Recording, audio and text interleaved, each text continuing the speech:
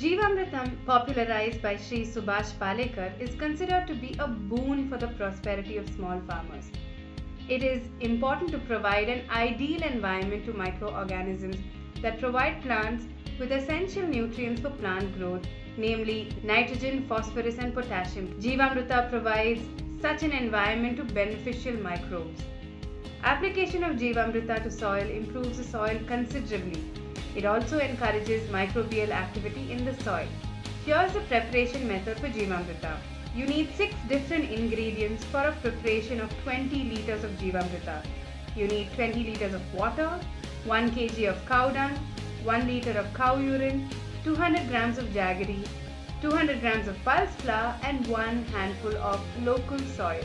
Mix all of them and keep them in the shade for 3 to 4 days. Stir the mixture once a day. Spray this on the plants once a week for a vegetable garden and once in 2 weeks for a flower garden.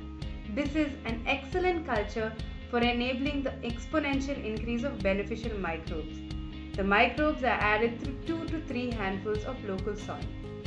If you'd like to know how to prepare Jeevamruta, get in touch with us at UrbanMali.com.